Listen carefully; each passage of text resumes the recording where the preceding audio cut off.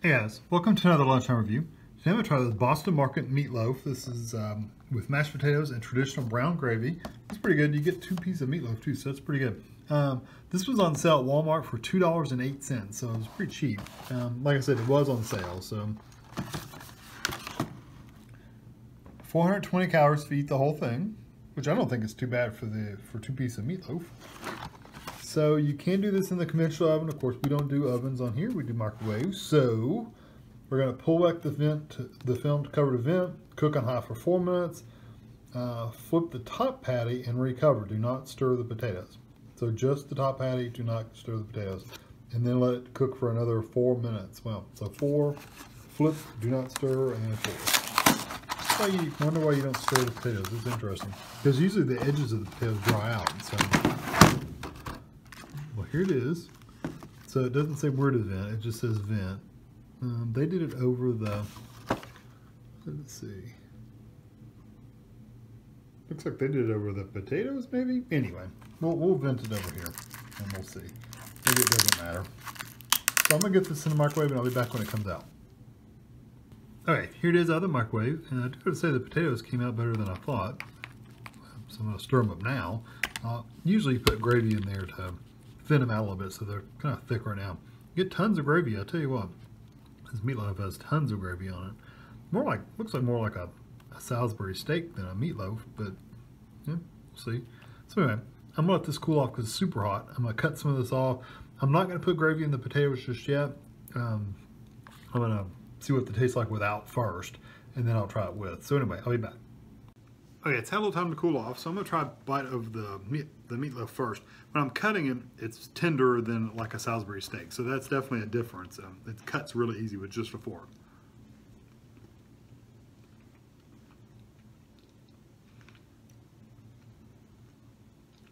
It's not bad.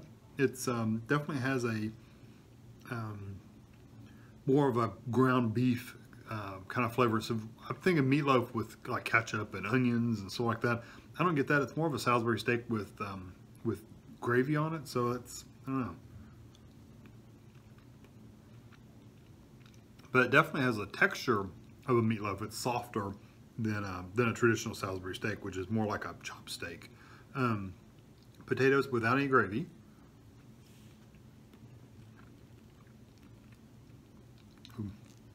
Very dry, very plain. I would not eat those without gravy. They're pretty bland. So I took some and mixed some gravy in with them.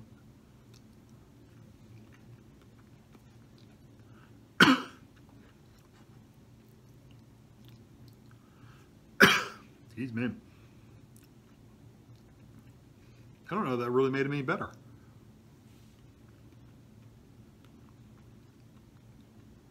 It made them thinner, it thinned them out a little bit, but it also made them a little, they were already pretty thick and pasty. That made them even pastier, believe it or not. It thinned them out, but it made them pastier, although I like the flavor of them much better with some gravy on them. So there is that.